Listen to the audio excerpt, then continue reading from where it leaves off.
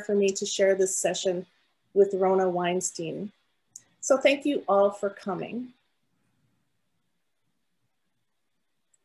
I remember the day I met Elizabeth Scott at Berkeley. I wanted to change my area of doctoral study from anthropology to biostatistics. I was seeking Betty's permission. We met in her office. I was young and I was figuring out who I was and what I would become. That day I was trying out red nail polish. I remember how uncomfortable I felt wearing it in front of Betty. It's not that she said anything to me about it, but it seemed to not fit with her attitude. Betty was welcoming, but she was scary and magnetic at the same time. I must have sensed that I was in the presence of a person who spoke truth to power. That was the last time I wore red nail polish. It was my first day as a graduate student in statistics.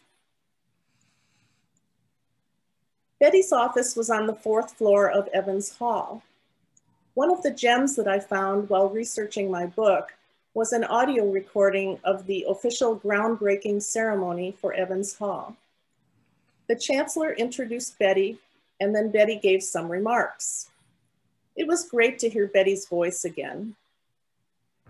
The chancellor said Betty had been on the planning committee for Evans Hall for almost 10 years, and she was chair of the committee several times. Some of Betty's former students told me that Betty made sure there were women's restrooms on every floor. Betty had a vision of an increasing number of women in STEM fields. The restrooms for women were a physical manifestation of her vision. Betty had photographs of galaxies on the walls of her office. She had both a bachelor's degree and a PhD in astronomy from Berkeley. Here Betty is shown with her fellow doctoral students in the front row. And here she is. She is the only woman. Betty published many papers in leading astronomy journals. It's lucky for us that she was an astronomer turned statistician. She used her statistical skills to make evidence-based arguments to promote women in science. But Betty somehow knew she also needed a story to motivate people to look at the numbers. So she researched and told a story about how highly qualified women weren't allowed to use the world's biggest telescopes. At the time, the biggest telescopes were the 200-inch at Palomar Observatory and the 100-inch at Mount Wilson Observatory, both in Southern California. Betty said this about her big telescope story. It is not often that one can point to something as surely discrimination. Usually we cannot distinguish between the consequences of our own lack of ability and those of an unfair authority. The surfaces of Betty's office were piled high with papers. Some were from her many research projects in astronomy, statistical methods, weather modification, biostatistics, and women's studies. These were the 5 areas that she worked in as a statistician. Other papers in her office were related to her teaching. I took categorical data analysis from her, and she was supervising many student projects like my master's thesis. Betty was a thoughtful correspondent.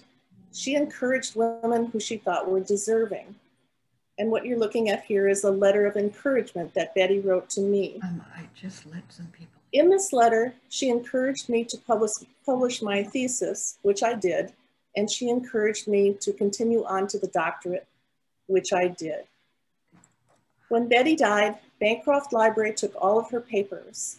There were 148 storage file boxes in all, or 185 linear feet of materials. I'm grateful to Bancroft for granting me access. Betty spent her entire career at Berkeley. She rose from a research assistant to a professor. She was a founding faculty member of the statistics department. In fact, she was the only woman in a tenure ladder position in the statistics department for 22 years. The caption to this picture sums it up: alone in statistics. Because Betty was a statistician, I would be remiss if I didn't include some of the statistics that she uncovered about women on the faculty at Berkeley around 1970. The statistics were eye-opening, and Christina mentioned one of these already. 45 tenure ladder faculty members were women, that's only 3.6%. 15 full professors were women, that's only 2%. There were only 2 women chairs, one of whom was Betty. So there was an article in the San Francisco Examiner that said, the university is not using the talents of the women it helps to train. Here are some more statistics from around 1970. In psychology, none of the 41 regular faculty members were women, but 27% of the PhDs produced were women.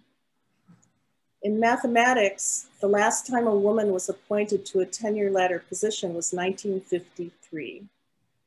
15 out of 34, or 44% of departments had not had a tenured woman faculty member in over 51 years. And out of the 100 highest academic salaries, none went to a woman. The situation for women faculty was, to use Betty's words, rather dismal. And as Christina noted, it had been getting worse. I had little idea when I met Betty for the first time that she was an immensely important figure in the field of statistics. I had no idea that she would soon become an honorary fellow of the Royal Statistical Society. These fellowships are awarded to individuals of great eminence. They are regarded as the equivalent of a Guy Medal in gold for non-statisticians, therefore a great honor infrequently bestowed. I had no idea that Betty was serving as the first woman president of the Institute of Mathematical Statistics and would soon become the first woman president of the International Bernoulli Society. Today, Betty has an important award and lecture named after her that is given by the presidents of 5 major statistical societies. This award recognizes an individual who exemplifies the contributions of Elizabeth L. Scott's lifelong efforts to further the careers of women in academia. Betty brought all of this statistical talent to her work on the status of academic women. Betty sometimes invited graduate students to social gatherings at her house. Her house made a real impression on me because the view from her front windows was of the picture-perfect Claremont Hotel. I figured out that Betty lived with her mother. Betty never married or lived with her significant other, who was also a statistics professor. Berkeley had nepotism rules, where near relatives couldn't work in the same department. Betty, Sue Ervin-Tripp, and their advocacy collaborators helped to change all of that. They recommended that nepotism rules be replaced with conflict of interest rules. In fact, the early efforts of Betty and her collaborators resulted in 14 recommendations. These were written into a report on the status of women at Berkeley that was backed by hard data. The recommendations were meant to help women who were in relationships, who had academic ambitions, who were mothers, who were graduate students, who were researchers. They were meant to help women have equal status in the academic senate and in the faculty clubs. The report was called the most detailed and thoughtful study on the status of women on the Berkeley campus that was ever prepared. It had nationwide impact. It inspired many other university reports on the status of academic women. In 1970, when the report was published, there was hope. But 3 years later, in 1973, there was a disappointing lack of progress, and here is the scorecard. By 1978, Betty knew that the equal status of women in academia would not be achieved in her lifetime. There was a saddle in Betty's living room. It was her grandfather's US cavalry saddle. He graduated from West Point, as did one of Betty's uncles and her youngest brother. So there were 3 generations of West Point graduates in Betty's family. Her father graduated from Annapolis, and her 2 other brothers were also military men. Many were field artillery specialists, which means they were good at mathematics. It's clear that Betty had mathematics and service in her blood. She was even born on a military reservation in Fort Sill, Oklahoma. Betty didn't have the opportunity to serve in the military, but she served her country by working with statistician Jerzy Neyman on World War II strategic bombing studies. It was important work. It was said that they were contributing most of the new statistical ideas to the war effort. The work cost Betty some prestigious opportunities in astronomy, but her attitude was one of service. She said, "I rather feel I should do whatever I can towards the war effort." I knew that one could request military service records from the National Personnel Records Center. I managed to get the records of Betty's uncle, the one who graduated from West Point. There were about 3 inches of records. In small print on one of the pages toward the back of the stack, I took special note of the person who Betty's uncle had listed as his nearest relative. The person was his sister and Betty's aunt, Phoebe Waterman. Phoebe's address was at Mount Wilson Observatory. This was a bingo moment for me as a biographer because it helped me to answer a burning question. How did Betty get interested in astronomy? To me, this was a compelling question because Betty spent her faculty life as a statistician, and we all knew her as a statistician. This indicated that the whole family had a connection to the field of astronomy. I was able to learn a lot about Betty's Aunt Phoebe because Phoebe studied with some well-known women astronomers at Vassar College and Lick Observatory. Phoebe lived at a time when women were supposed to be human computers and not professional astronomers. Human computers, like Phoebe, did the tedious and routine work at the observatory, and they got paid little for it. This is Phoebe at the left, with fellow girl computers. Phoebe wanted to do what the men were doing, so she came to Berkeley for doctoral work. Phoebe was in the first class at Berkeley that graduated women with PhDs in astronomy. But even with her PhD, Phoebe couldn't get a position at an observatory in the United States. She had to go to South America to work. Phoebe became an important part of Betty's story. Through her Aunt Phoebe, Betty already had some knowledge as a girl of how hard things were for women in science. On the boat to South America, Phoebe fell in love with a German entrepreneur named Otto Haas. She soon came back to the United States and married him. Otto co-founded the Rahm & Haas chemical manufacturing company in Philadelphia. The family is very into philanthropy. For example, they endowed an observatory at the Smithsonian Air and Space Museum in Washington, D.C. And this, what you're looking at here, is the Phoebe Waterman Haas Public Observatory. I thought about the Haas family when I was working on my book while I was working at the University of Montana. My department chair funded my first 2 archival trips to Bancroft. Each time I spent a week in the archive reviewing about 20 boxes. After the second trip, I still had about 100 boxes left to review, which means I still had about 4 or 5 trips to make. On the first 2 trips, I stayed at the faculty club because I didn't have to be a member to stay there. On the second trip, I remember looking out the window of my room, wondering how I was going to fund the other trips. That's when I decided to contact the Haas family, and I'm grateful that they funded the rest of my book project. For the rest of the trips to Berkeley, I joined the Women's Faculty Club and I stayed there. This was special for me because I knew that Betty had been a vice president of the club and therefore was an important part of its history, but I didn't know how important. Another burning question for my book was, how did Betty become part of the Berkeley academic women's movement?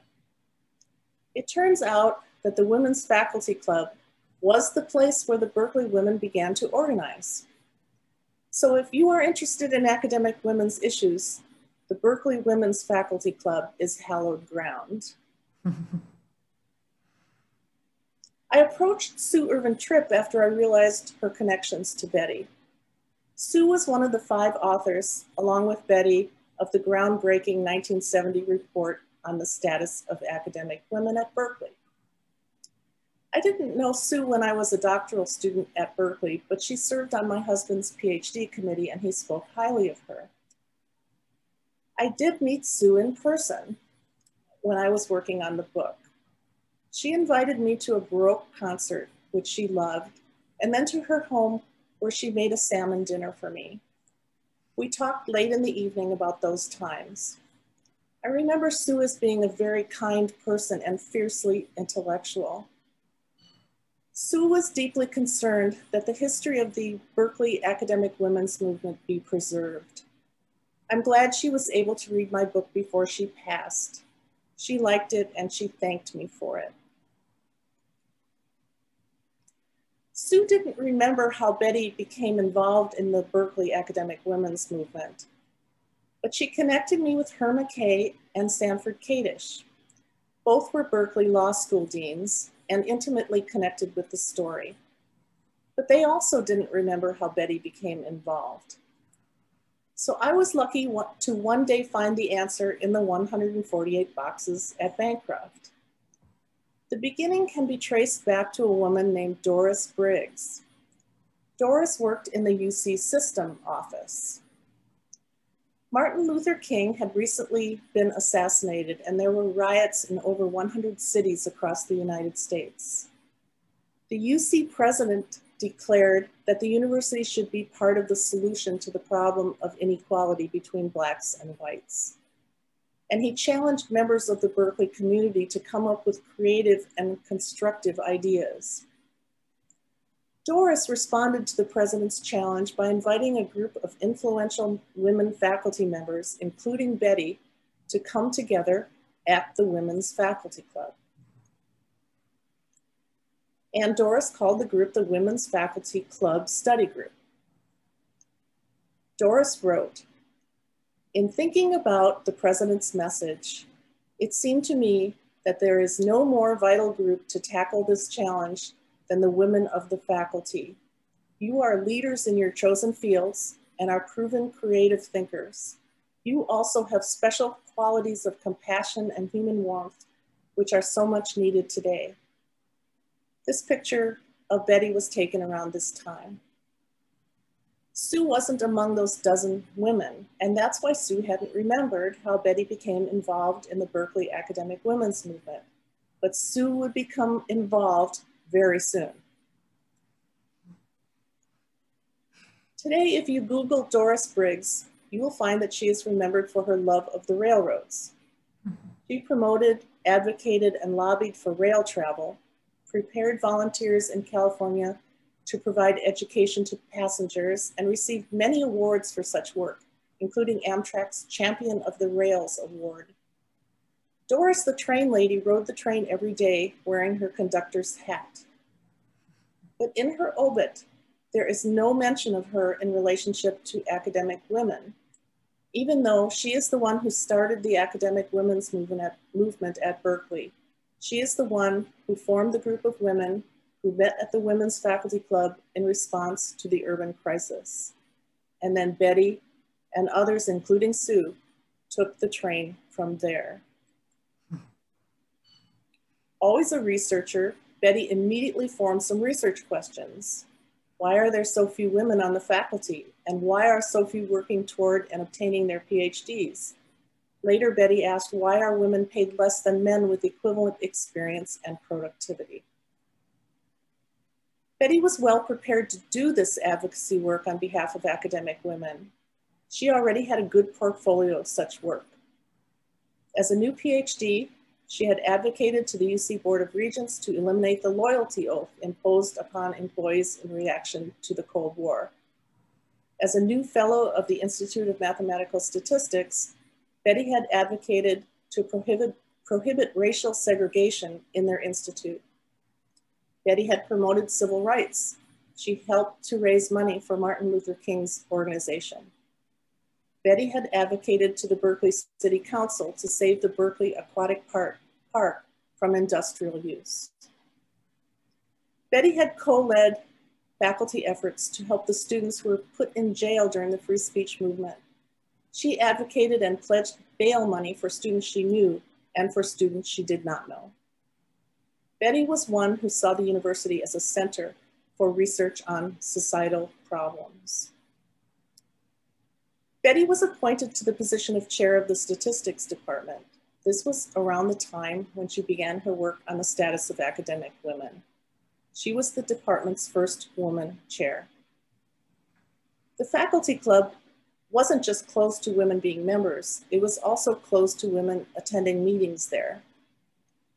I found correspondence in Betty's collection where the president of the faculty club wrote to her and the other department chairs. He asked them to get their wives to promote an upcoming party at the club. Betty was livid. She wrote back saying, "You should know that I am not allowed to join the faculty club. I want to tell you that this is a disgraceful situation.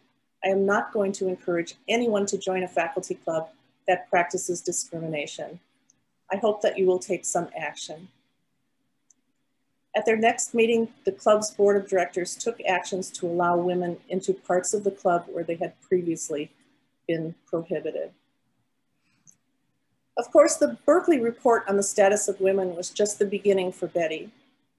She used her research skills to develop a number of reports on women. She became a foremost expert on salary inequity in academia. Her reputation eventually led to her being invited to prepare a report for the AAUP titled The Higher Education Salary Evaluation Kit. This kit is a tutorial on how to use regression analysis to flag salaries that look unequitable. It was used around the country to help identify women and minorities who should be reviewed by their administrations for adjustments in their salaries. One of her colleagues described her equity studies as extremely painstaking in their accuracy and seminal in their effect. Scott took what at the time was a non-conventional and controversial research topic, namely the status of women in academia, and she made it her own. Betty's work on the status of women in academia is detailed in my book. While I was writing the book, I tried very hard to find the Scott side of the family, but I wasn't successful.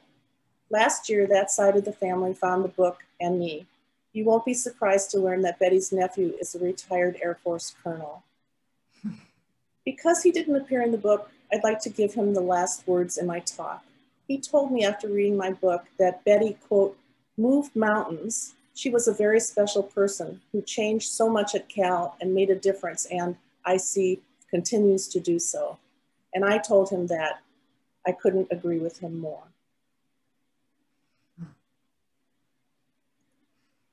Thank you.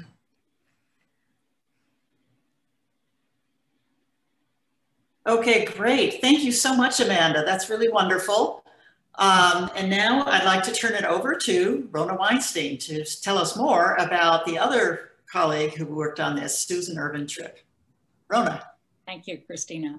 Could I have the PowerPoints, please? Sarah? Yeah, PowerPoint.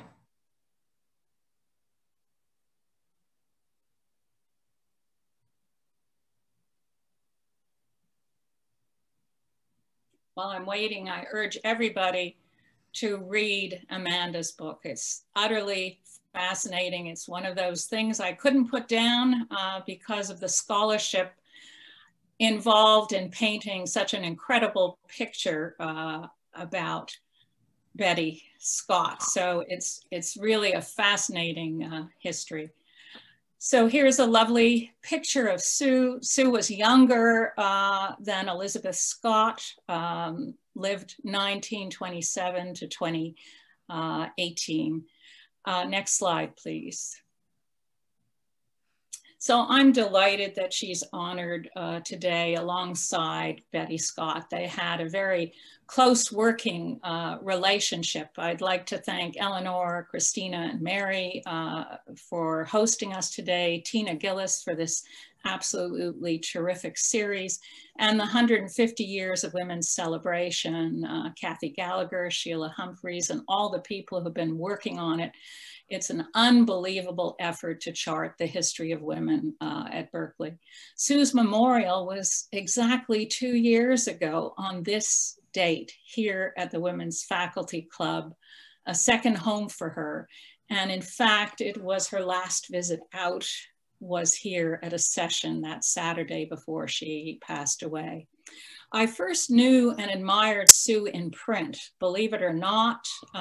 As a community psychologist, I began as a psycholinguist at McGill, Memory for the Syntactic Form of Sentences, and I knew her work and Dan Slobin's work backwards. When I arrived in psychology in 1973, I couldn't find her in the department, and I was puzzled.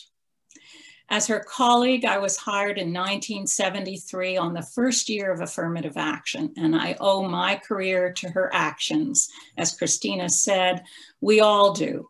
I'm flooded with memories of her today, of her office. When you went in, you could barely see her. There were so many books piled on her desk. There were books all around her on the floor. There were papers. She was searching for them constantly.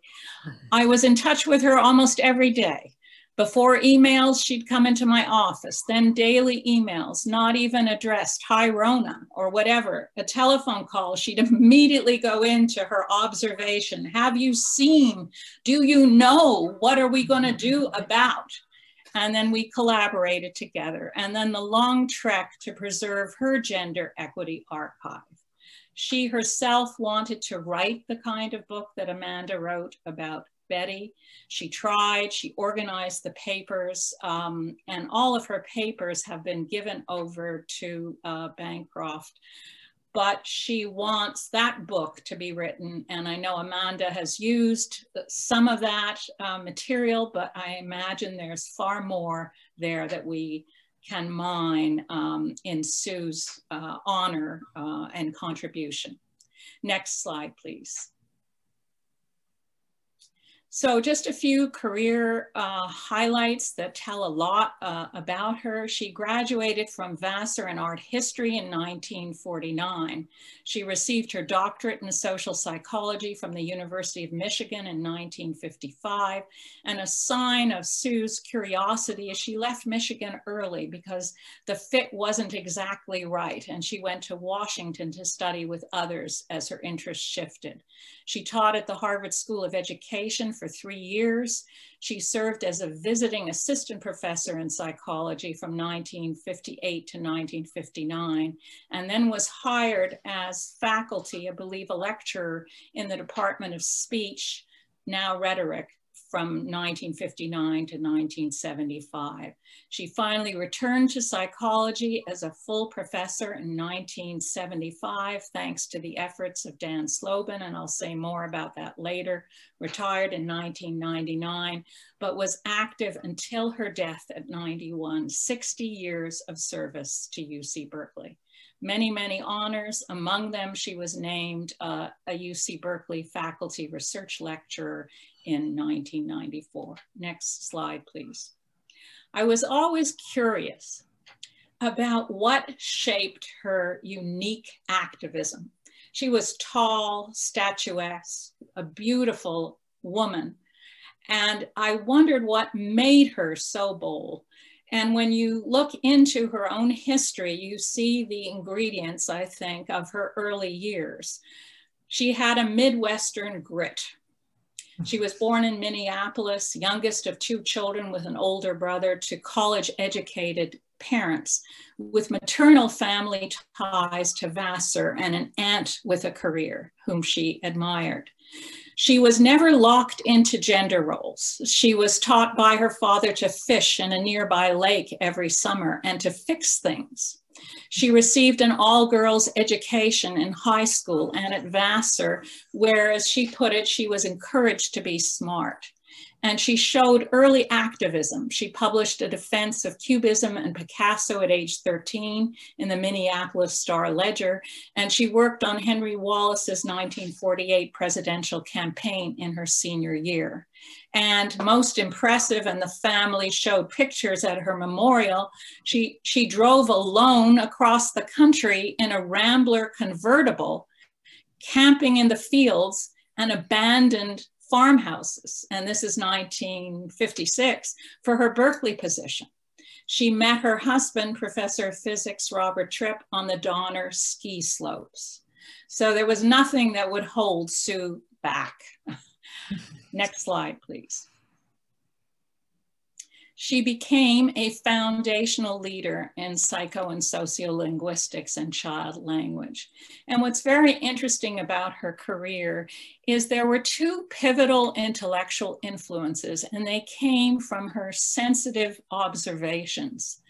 One was a psychology course, a single course assignment at Vassar. Remember, she was an art history major, where the assignment was to observe interaction between 2 individuals and to write down everything she saw. And she was amazed that 3 minutes of observation could produce so much information and understanding about human interaction.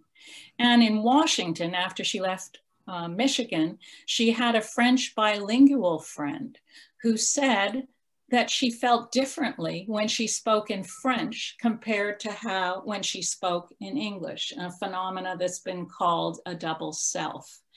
And this absolutely fascinated Sue about language and its relationship to personality and characteristics. She was the only woman at the table in the summer of 1953 as a graduate student at the founding of psycholinguistics, and she was to become a leader.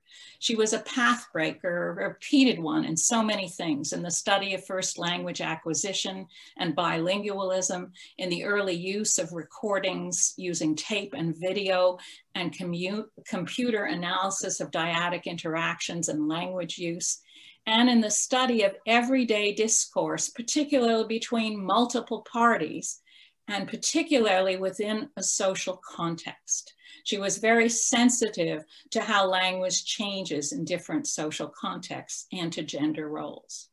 She was a beloved teacher and mentor, and everybody remembers warm gatherings in her home. And I think what set these 2 women apart, Betty Scott and Sue Ervin-Tripp, was the research skills they brought to the study of gender disparities. So Sue applied her research skills to observing and documenting gender disparities. Next slide, please. She observed shocking gender inequities, and this influenced her involvement in the movement. She, at Harvard, as a woman, had to enter through the side door. She was not allowed to march at graduation because she was a woman. And she noted when she came to Berkeley, the separate clubs for men and women on the campus. And most pivotal, I wouldn't say painful, maybe Dan might have a comment later. I don't know how much it pained her. I do know that she never forgot it. And that was psychology's early failure for 16 years to see her as a suitable hire. She was told that the department had no interest in her field. So she was there 1 year as a visitor. The department let her know they had no interest in her field, but then they hired a younger male Harvard psycholinguist, Dan Slobin, who had not yet embarked on a dissertation. And he was to collaborate with her on an annual review article on psycholinguistics. Dan was hired via a telephone call to Harvard. Do you have any good men? After affirmative action, Dan and others won her return to psychology as a full professor 16 years later. And of course, she noticed the few and declining numbers of female faculty at Berkeley. And as Amanda noted, Betty Scott's table sounded the alarm. And that really sent her on this mission to make a change. Next slide, please.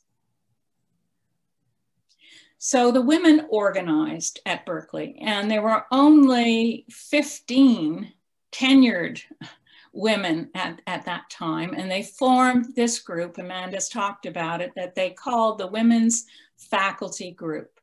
And spearheaded by Herma Hill Kay was the notion of creating this subcommittee report on the status of women through the Academic Senate. And this came out in 1970. It's a remarkable report. We've posted it on the web. It is the most extensive report of every aspect, really, that would speak to women's shockingly unfair position on the campus. One of her favorite tables was the table that showed female appointments on the campus. And of course, there were departments that had no women at all, but psychology had a gap of 47 years from its last appointment to the year 1971, actually, when Christina Maslach and Eleanor Roche were hired. She described in an unpublished paper 3 routes that were taken to bring women to this campus. The inside route, which was the use of university committees and reports and letters and nudging of campus administrators. The government route, through launching a civil rights complaint with the US Department of Justice, and the legal route, a class action discrimination suit. And when you go through and look at the material, what you see is that nothing was won easily. And Amanda's table shows that as well. But multiple letters were written because the university failed to respond fully to address these issues. And indeed, the government cut off research funding for a period, I can't remember, about 6 months or more, until the university did more to address bringing women to the campus. So the report addressed and led to, it addressed nepotism and got rid of nepotism ultimately. It led to the beginning and use of affirmative action on this campus to the mid-90s, salary equity studies that led ultimately, after many, many years, to real changes. And most importantly, and this is why I think it became a national model, not only for the good empirical work that was done, but that it recommended institutional structures and positions to bring about the reform with very clear accountability. It was data-driven, network-rich. Sue, with her letters, seen copies, was in touch with every woman leader across the country. Public reaching, Sue went to Sacramento to deliver testimony. The Berkeley Psychology Department is mentioned in hearings at the House of Representatives as having no women, etc. So, and persistent pressure. The women did not go away. Next PowerPoint, please. Sue embraced leadership roles on the campus, big and important ones. She was chair and member of SWEM, the academic committee on women and ethnic minorities, faculty assistant for women, and an ombudsperson. She engaged in policy efforts to level the playing field for women. So once women were admitted by affirmative action, she worked, and I worked with her together on opportunities to go half-time. I found her notes to me in the letter. For 1 year, I went half-time in psychology. We together tried to create access to the implicit curriculum. We co-authored a document under SWIM, but without our names. We were terrified. And this was about 1980, called Advancement and Promotion of Junior Faculty at Berkeley. And this was to provide the information that men were sharing with each other, poker games, over beer, and in the men's room, as we saw in Tolman Hall, when they went in, stayed a long time, and they came out together as groups talking. Sue made me go alone that day to the budget committee. We were called in to be accountable for this report that was called Heresy. Was she truly busy? Was she training me? I missed her height. I never felt so short. I had just been recently tenured and I was just reamed out. I've never forgotten it. 9 tall men, all white, reamed me out, saying that this is heresy, this has cheapened the meaning of tenure, and no matter what explanation I made, I could not satisfy. So we got great pleasure out of the fact that this was put on the web, and this became the material that helped both men and women, ethnic minorities, and others prepare for the tenure process, think about the issues involved in developing their work. And I think one of the ways Berkeley led, and Sue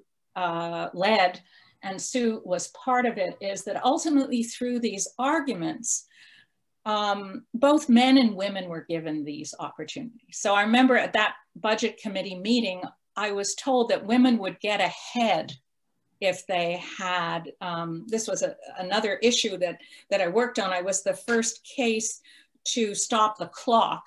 And I argued with members of the budget committee that women would get ahead. Well, women are not going to get ahead when they're changing diapers, when they're recovering from giving birth, etc. But I think ultimately one of the changes came about, we're recognizing that men wanted to be involved in child rearing and child care, and that these policies offered a fairer level playing ground for both. Sue was the voice of conscience on the Berkeley campus. Some might call her a nudge, and she did nudge, but she was the true moral compass of the campus with regard to equity. And she kept this incredible archive from the late 60s well into the 90s. And it included cases where she helped women who did not get tenure or not doing well reverse their experience at Berkeley. And she was a member of the Women's Faculty Forum that we began in psychology, a next generation, a 21st century network. Next slide, please. So what's her equity legacy? We all, the women here today, owe our positions and a more equitable playing field to Sue, Betty Scott, and others. And her dream of gender parity was achieved in psychology. not in every department on the campus, and female leadership at the top was achieved with our first female chancellor, Carol Christ. She also anticipated the next era of sexism in academia and worked on those issues as an ombudsperson on sexual harassment.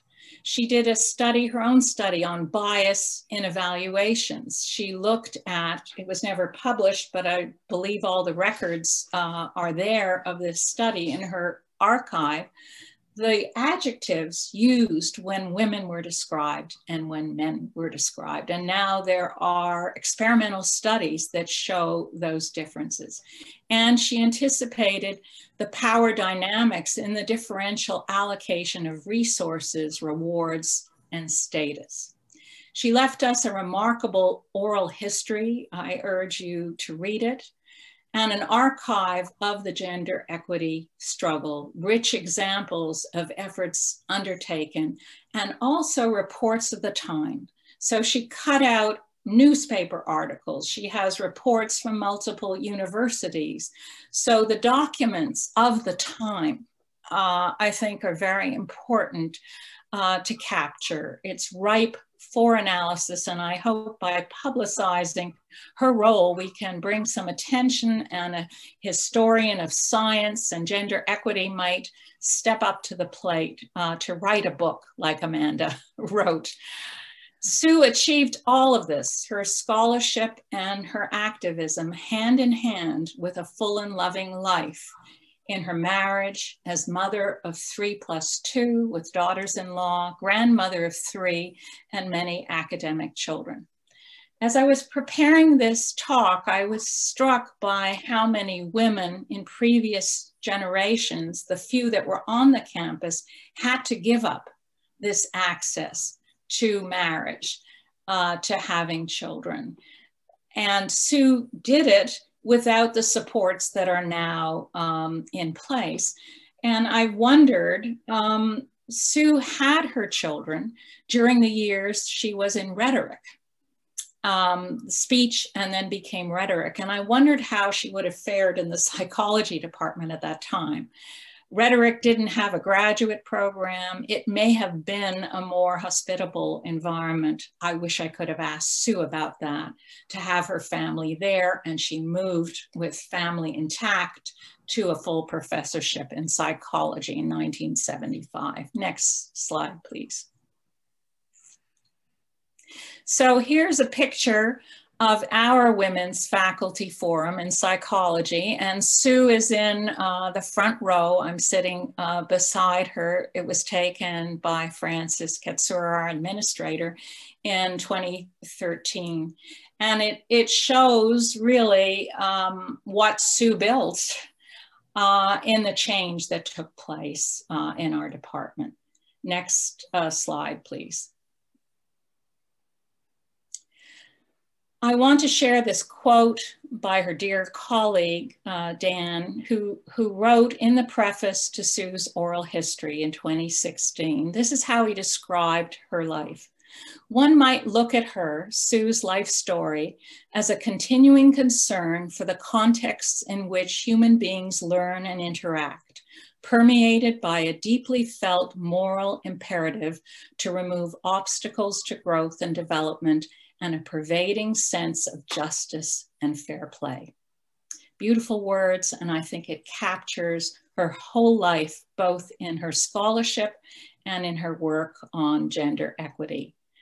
We at UC Berkeley are forever grateful for the legacy Susan Ervin-Tripp left our campus, opening the door for women faculty to take their rightful place as scholars, teachers, and in public service to nurture future generations and to improve the world we share. Next slide. And these are some of the resources that are available to see and understand Sue's work. That paper in 1995, which describes what she did and others did. Dan Slobin and others' Festschrift book in honor of her work. Her oral history conducted by Shanna Farrell. And then a very long obituary that traces her work in social context and language. Thank you for letting us tell the story of these two remarkable women who changed Berkeley, and I would say the country, in terms of access to women to having a full and rich career. Thank you. Great. Thank you, Rona. And Amanda, both. I wish, can we all clap and unmute ourselves or something like this? I think that was wonderful. We have time for questions. And if I can take a little precedence here as the moderator, I just wanted to bring out one point and ask both Amanda and Rona if any of their work covers some of this.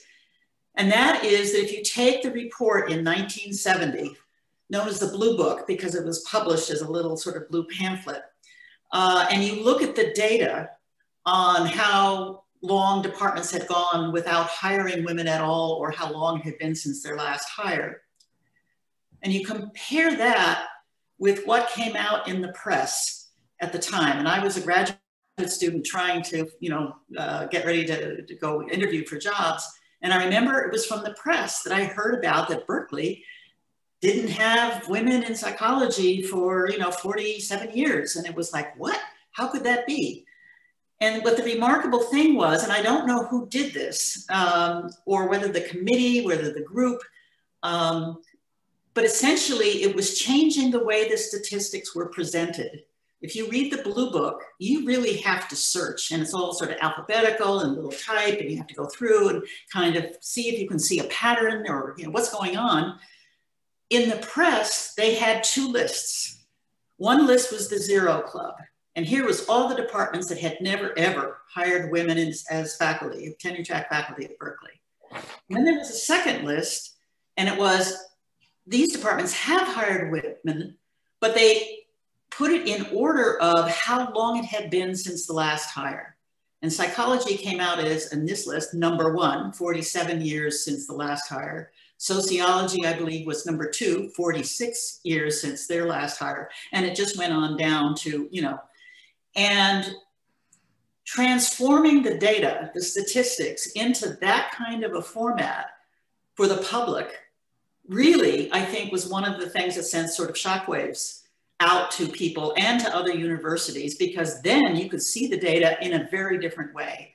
And I don't know who designed that, or who decided or figured out maybe it would be better to make our point by putting it, reorganizing the data and put it in this way, none and in order of how long. So I always thought Betty had some hand in that. And I don't know for sure, but Amanda and Rona, do you know anything about how they decided to publicize their data and their work on this and how they came up with that? Because it really was remarkable. I could say I don't know the exact answer to your question, but I do know that Betty talked to the press, and she wasn't shy about it. Yeah, I can imagine, yes. Yeah, and she talked to the legislature. She talked to, women leaders nationally, Bernice Sandler, so she wasn't shy about that sort of thing. And so if she played a role, I wouldn't be surprised that she played a role in that. Yeah. She was doing weather modification studies, which were really controversial also. And there was a lot of that in the press. And, so she had that kind of experience and it was, I think, comfortable for her. Yeah. And I think that Sue also played a role. I think Sue was very good at picking out the essential, ingredients. So she loved that table. I know. Table for number 3 was her favorite table. So I have at hand her testimony in Sacramento, letters that she wrote to Bernice Sandler, the testimony. It's all focused on the big picture of this. So I think the two of them, they were not shy. She was in protests. She spoke to the Daily Cal. She spoke to the newspaper. She picked up the phone. She wrote constantly, and all those letters, you know, are saved. I wish, in retrospect, I wish young people were interested in history. I would have saved everything she wrote me. Yeah. And I didn't. I only, as I aged, did I realize the import of that we stand on the shoulders of those who came before us and what they have done to make it possible. But her archive shows how they made this public. There is a hidden story, and there is more work to be done. Yeah. And that is that the women were present as lecturers in some ways. So it wasn't that you couldn't see women, but they weren't in the decision-making meetings. They couldn't share dissertations. They couldn't hold grants under their own name. So but men, as I'm writing the history of women in psychology, a number of faculty have shared with me, you know, when they made the observation, where are the women in the faculty meeting? Well, you know, we didn't find competent ones, or if we got them, they'd marry and have children. And so they were teaching courses, but they didn't have any power. They weren't shaping the field. Yeah, yeah. It's interesting, if I can just sort of share a little anecdote.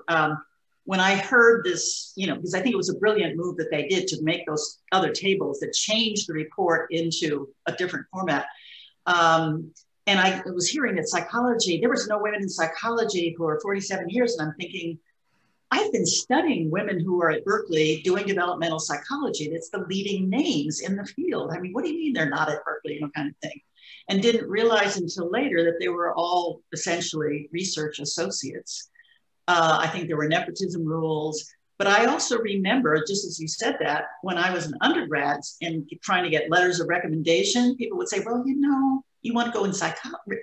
Well, maybe developmental, that's the women's field. And, you know, women are going to just get married and you'll be taking, you know, a position of a man who could get the degree and go on to a job. So I was even discouraged at that point. So there was something clearly more broadly, I think, culturally going on at that time, that even when we think about, oh my gosh, things were changing, I think we were still, it was the 50s going forward and women not being in the workplace and so forth. So it was interesting. But I think that move that they made on how they presented that data, because if you read the Blue Book, you don't get the same picture. It's there, but it's embedded, hidden figures essentially kind of thing. And the way, when they translated it into a form that everybody could see really clearly what the big picture was, it was just a really brilliant move.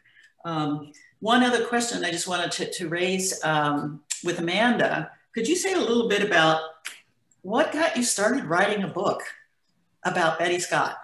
I mean, you know, given your own career and other kind of things you're doing, Yeah.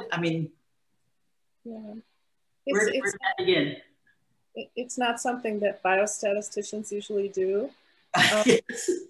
But I had done a series of appointments in academic administration and was facing a position in the faculty. And so I knew I had more time and enough time to do a large project.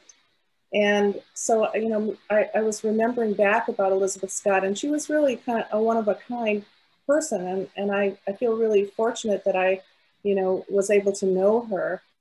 And then looking at the books about women in statistics, I mean, all there was Florence Nightingale.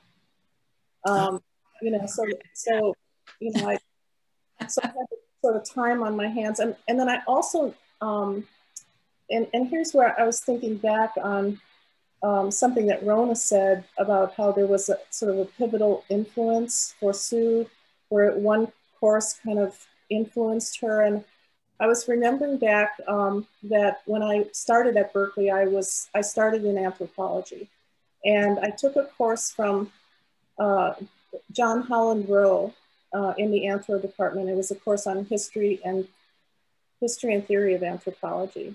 And I was lucky, I was the only person in the class. And So he was big on using archival materials in anthropology. And I can remember, one of my assignments was to do something out of the material in Bancroft. So I came up with a project and he approved it. But I can remember he walked me from Kroeber Hall into Bancroft Library and hands-on showed me how to use the archival materials. Mm. So all these many years later, when I thought about using those materials for this book, I knew I could do it. So. Interesting, right. Yeah. Okay. Rona, do you remember how you first met? Not found out about Sue, but actually met her and became a colleague? Were there any stories you want to share about your early times? Yeah, I wish I did.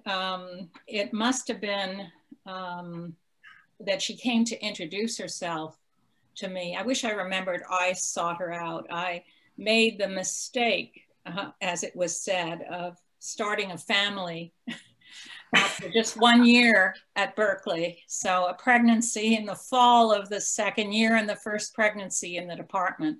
And so 5 male faculty members came to my office and suggested perhaps I might leave at this point. And of course, we had no maternity leave. We had no policies at all. And we had a mid-career review.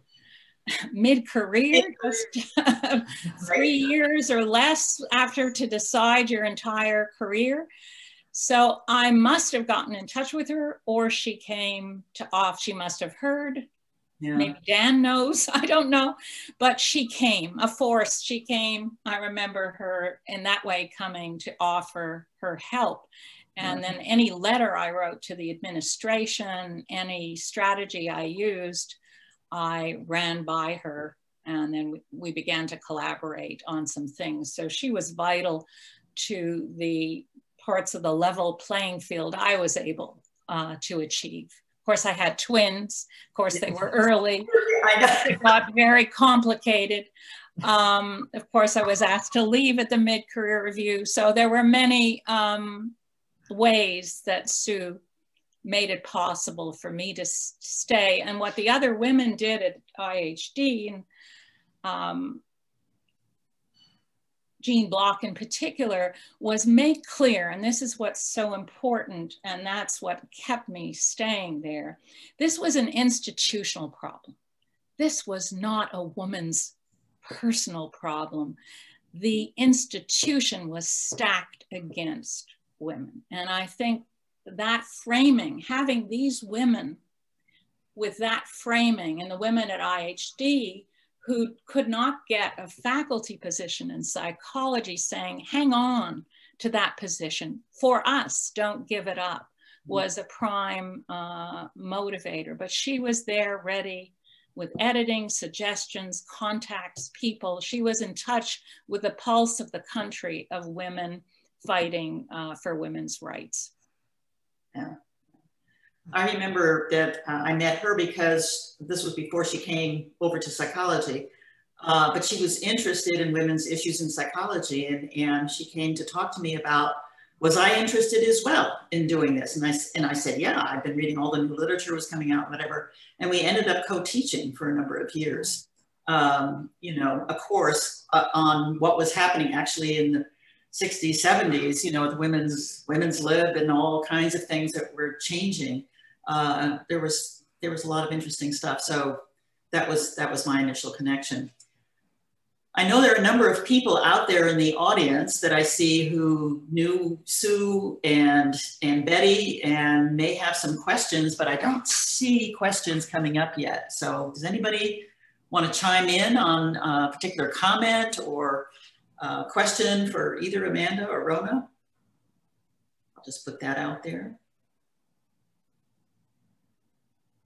Well, I want to, am I mute? No. Yeah, you're fine, Sheila, yeah. I mean, this was just a fantastic presentation, both of them really fascinating. I knew both of these women well, but in particularly, Elizabeth Scott was on the board of advisors of the Women's Center in the 1970s, which was my first job. And she was a wonderful advocate, both for the center, which was often feeling beleaguered because we were dependent on student reg fees, but also in a very important way was a very strong strategic ally for the development of women's studies at Berkeley. And the people like Gloria Bowles and Bridget Connolly, and who were really graduate students, and they really, you know, formed the first curriculum. And Elizabeth Scott was extremely, extremely supportive to them in a constant way. Right. Yeah, that's interesting. Okay. Yeah. I think Al had his hand up. Yeah. Okay. Yes. Here. Hello. Hi. Hi, Al. Hello.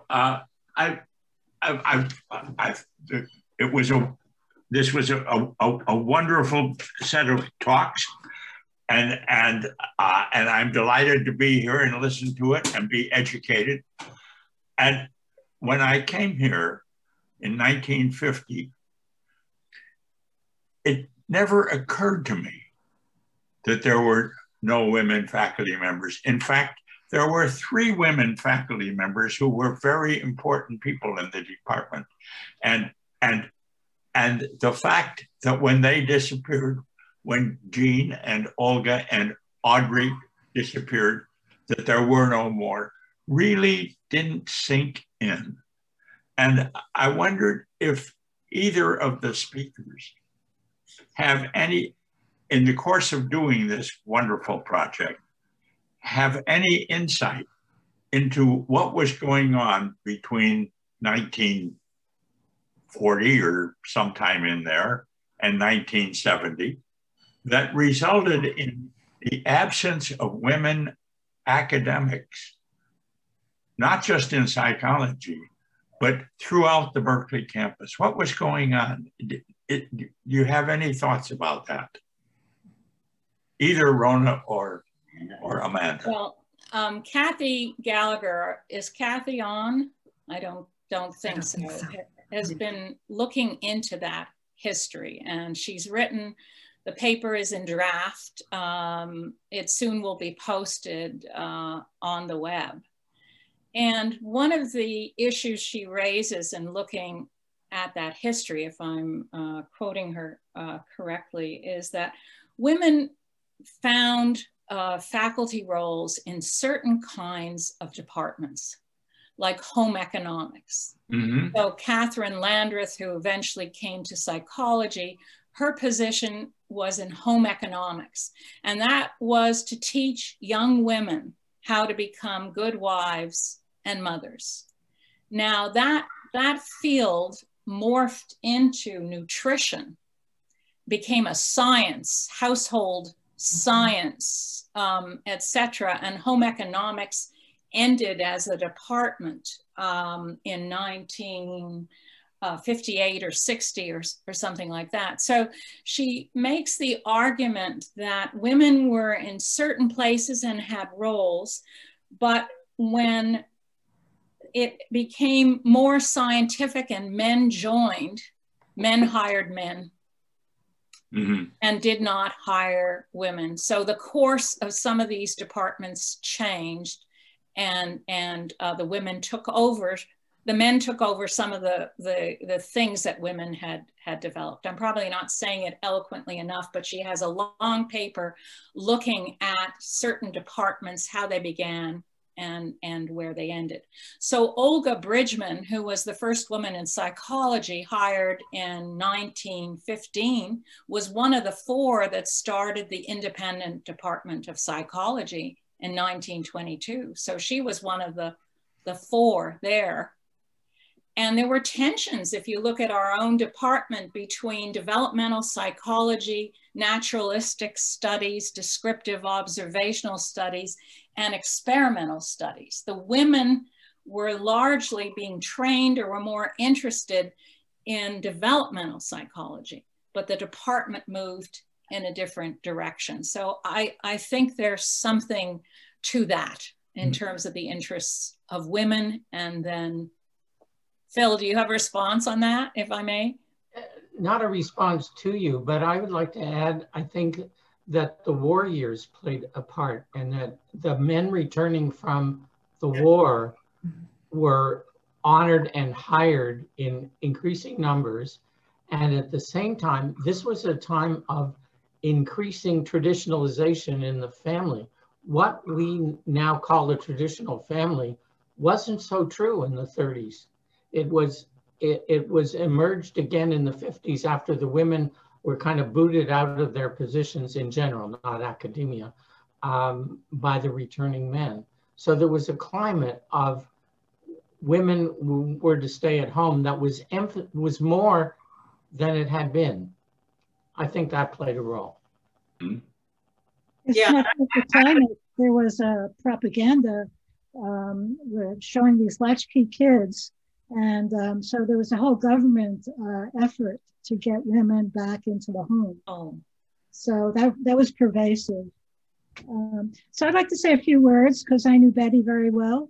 I came to Berkeley in 1968 to work with, I had just got my PhD at MIT, and I came to work with Julia Robinson, who was mathematical logic, and she was one of the most famous people in my field. And everybody, including myself, knew that her papers were signed Berkeley, California.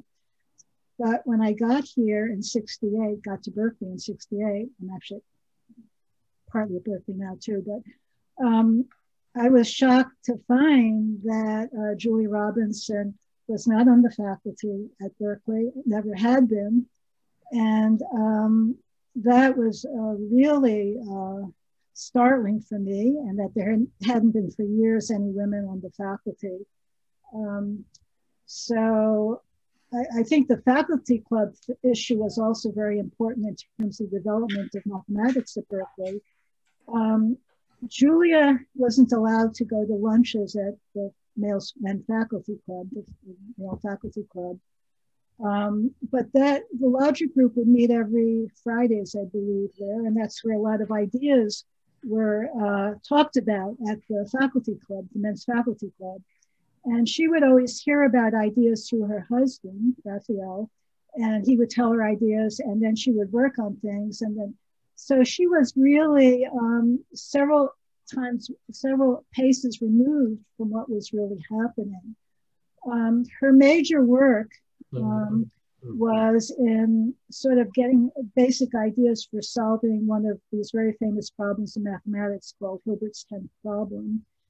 And the problem was finally solved by a Russian mathematician, Yuri Matyasevich, but it was solved in exactly the way that Julia Robinson had laid out. She laid out a complete plan for the solution, and she gave much of the mathematical ideas that would need to be put together. And Yuri Matyasevich was the person who just took her plan and worked it out. I'm not saying, but if she had been on the faculty at Berkeley, that problem would have been solved by one of her graduate students. She just laid out how to do it. She would have had many others. Anyway, long story short, of course, I was here as a lecturer, as most women who were cycling through. Julia was a lecturer also from time to time at Berkeley. And I got to know, I actually read the 1970 Blue Book.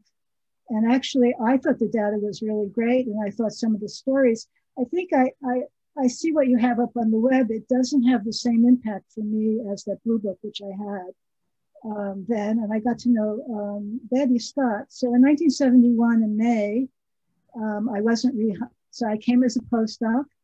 I was hired as a lecturer. I had an offer for assistant professor at Yale, and I was the head of the math department at Berkeley, convinced me that having a lectureship at Berkeley was as good as having assistant professor at Yale, which I was very naive and sort of believed that. So finally, when I wasn't rehired, in the math department, several of the faculty, Steve Smale, Mo Hirsch, and others, John Rose, we're starting up a seminar series on mathematics and social responsibility. So they asked me to run a session on women in mathematics. And at that point, I knew nothing about women in mathematics, except I knew Julia, which was probably the only mathematician I knew. And I didn't know anything about the history of women in mathematics or anything at all. But I knew about the Blue Book, and I knew about Betty. And so I talked to Betty and I said, well, it should be on a panel that I'd organize on women in mathematics in the math department.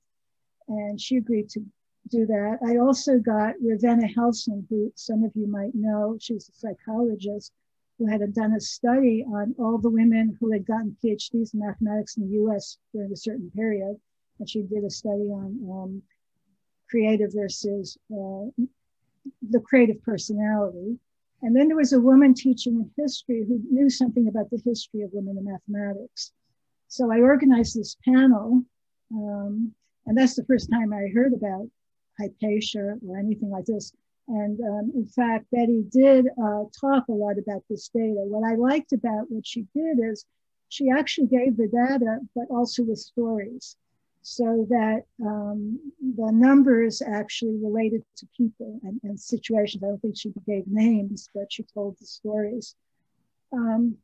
So that, possibly because it was called Women, was a huge success. I mean, so we weren't in Evans Hall at that time. It was in this other building, which I think is the chemistry building, Vladimir, maybe it's that, one of the other buildings.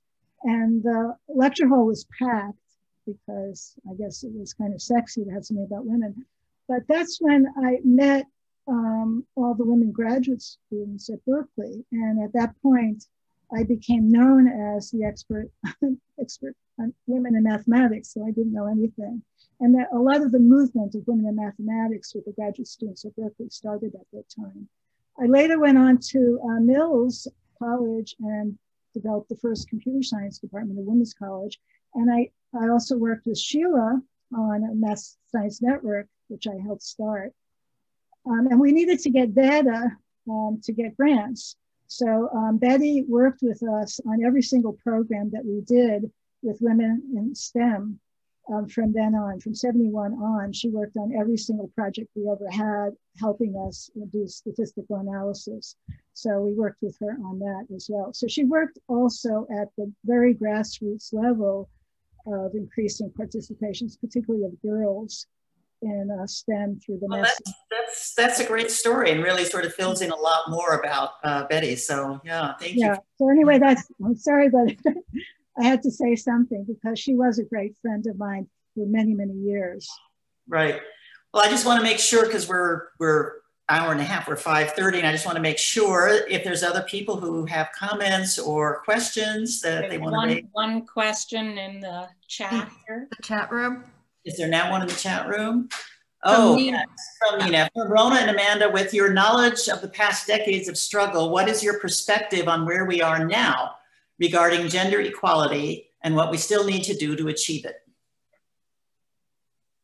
Either way, you want to go first, Amanda? That's a big question. There's still so much more to do. We have a caucus for women in statistics. They're still, plugging away, trying to get more recognition for women.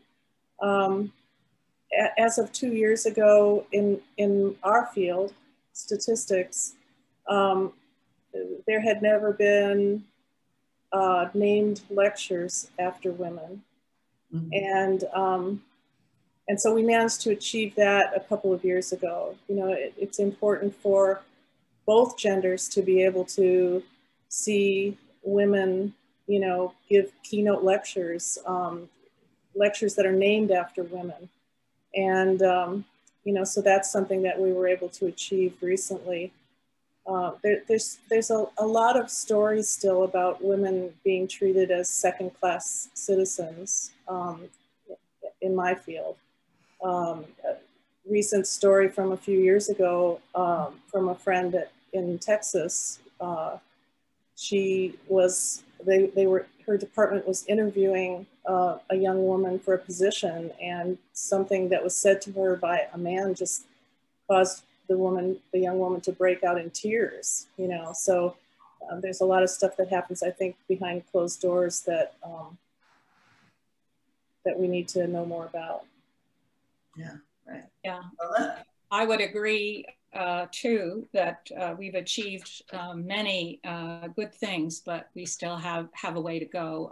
Until recently, the disparities in salary still continue in many places. In psychology, we were an outlier, 28,000 difference at the full professor level between male and female, controlling for lots of variables of productivity, etc. And that was addressed by the university. So Berkeley, on one hand, discriminated earlier and has been, I think, at the forefront of trying to address many of these issues and very responsive.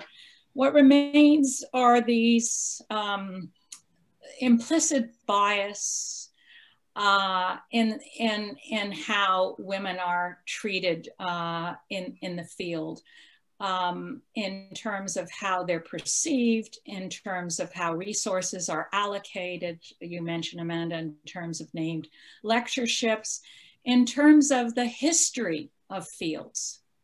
So there are untold stories about the fight, but there are untold stories about the intellectual contributions in shaping a field. So it's still, at least I would say in psychology, somewhat of a male story of contributions. And I think that people working on the history of women in psychology are trying to address that.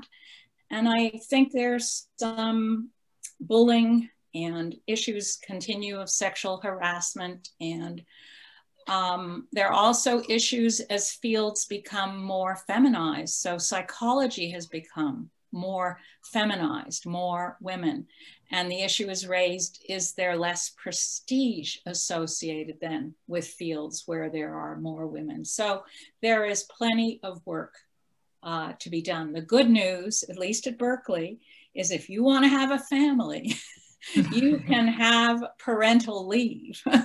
You can stop the clock. You can have transparency about your review. You can have a look at outside letters, non-identifiable, so you can respond to criticism.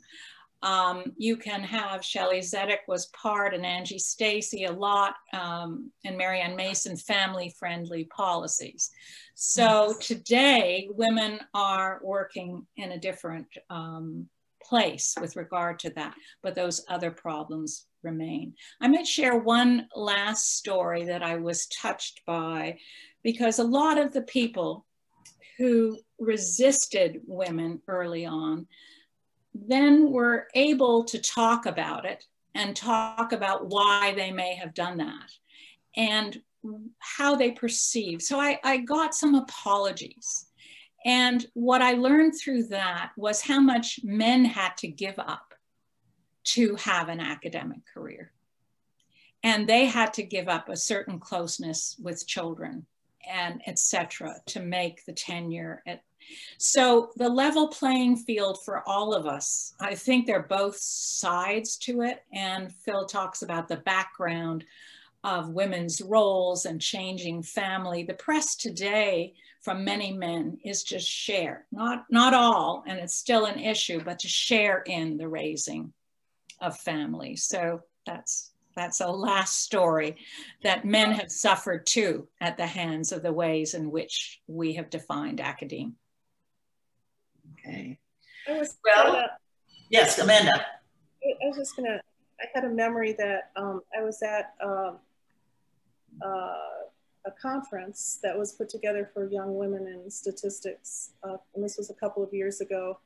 And they had some breakout sessions, and you know, the young women could choose, like, you know, go to this room if you want to be, you know, have a career in academics, and go to this room if you want to have a career in industry, and go to this room if you want to have a career in government.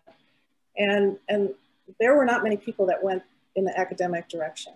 And that actually kind of surprised me, you know, maybe because that's the direction I went in, but it surprised me. And so I spent part of my time at the conference talking to the young women and asking them, you know, why did you go in one of these other directions? And they said, that they just thought that the work environment was more conducive for raising children. You know, if you could put your kid in childcare, you know, you're done for the day at work, and you pick your kid up, you know, you're going to be done for the day. You know, whereas if you're an academic, you're never done. Your day is never done. So, you know, in a way, the word's gotten out. You know, that there are environments that are more woman friendly, I guess, and you can have a good career somewhere else. So I think that's a problem for us, because we want to attract the best and brightest young people, you know, to follow us, and that's not necessarily the case. Yeah. Well, I think I remember, and Rona, you can chime in, but I remember in psychology a number of years ago, you know, several decades ago, that it was distressing to see how some of our best female graduate students who were doing creative research, were amazing teachers, you know, were all whatever. And when it came time to take their PhD, they did not go into academia. And I would be asking them why, and they were saying, we've seen what it's like here, you know, how women have to, you know, how can you handle all of this and do these various things?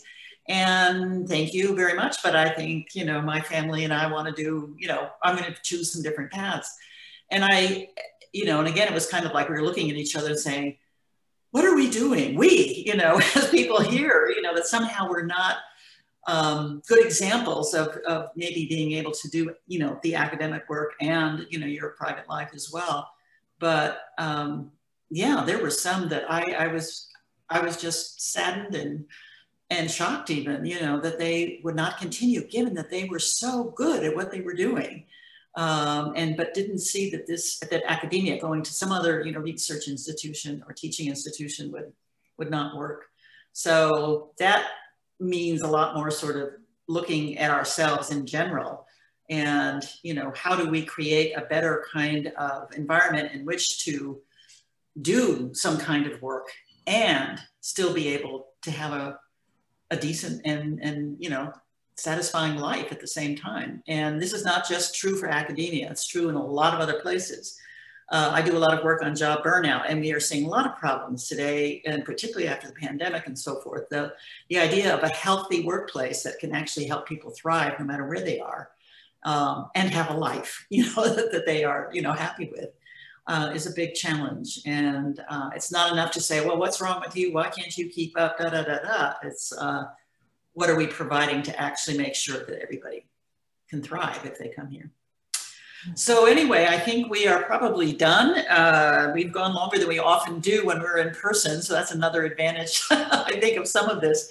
But I want to thank all of you for coming and raising issues and questions. And in particularly, I want to thank Amanda Goldbeck and Rona Weinstein for just really wonderful, wonderful presentations about these two women who, as I say, are just terrific, inspiring, you know, leaders and role models for all of us. So thank you so much. It was really great, really great.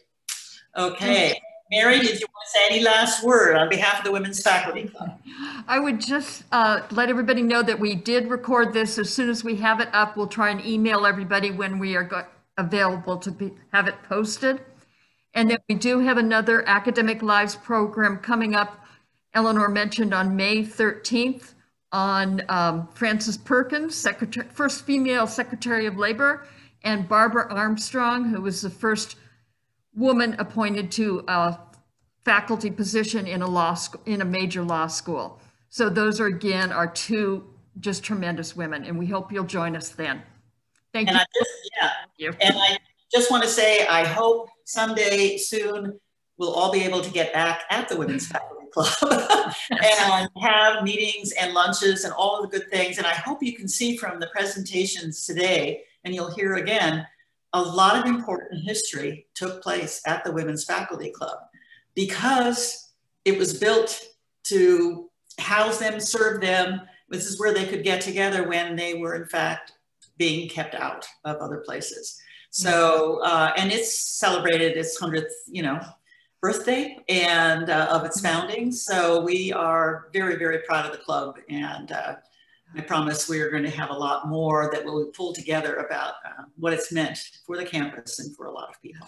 So thank you, Mary. Thank you, the Women's Faculty Club. Thank you, Eleanor, Amanda, Rona, everybody. And we'll see you next time. Okay. Thank you. Thank you. Bye-bye. Bye-bye.